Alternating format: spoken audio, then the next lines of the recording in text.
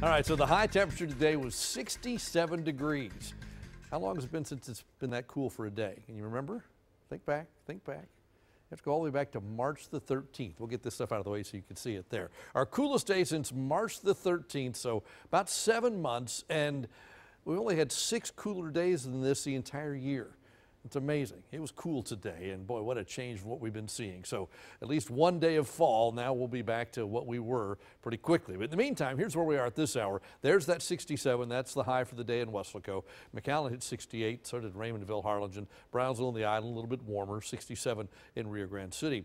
Our lows tonight don't go much of anywhere. We probably hold steady, maybe back into the mid-60s. The Island stays at 70 with on and off patchy light rain and drizzle, nothing big. And then here we go. Look at this. Tomorrow, the fun's over. Back in the 80s again. 86 in Brownsville, 85 on the island. Probably a few showers around, yes, but not as active as what it was today. I think we see at least a little bit of sunshine tomorrow afternoon. Not a lot, but a little bit. And that helps warm temperatures back to an average high of 83. The seasonal average right now is 88, and we should be above that by Friday. And by Saturday, we're back to 90. The records are not going to be threatened, but we're back above normal by the end of the week. The moisture right now is offshore. There's not much over the valley except ground clutter, maybe a little bit of mist, but not much more than that. Just a wipers on, wipers off kind of thing if you're driving around. You just don't see much. But there'll be enough moisture overnight that the sidewalk, the driveway may be wet when you wake up in the morning.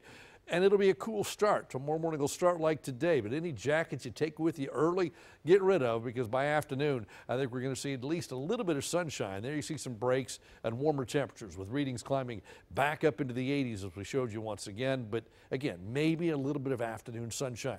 Go for Friday. Still a shower possible, but not widespread. I think we're looking at scattered stuff on Friday. A little bit of sunshine, warmer yet, and Saturday, spotty showers likely again. Your rain chances 30, 20, 10 the next 3 days, so they kind of stair-step down.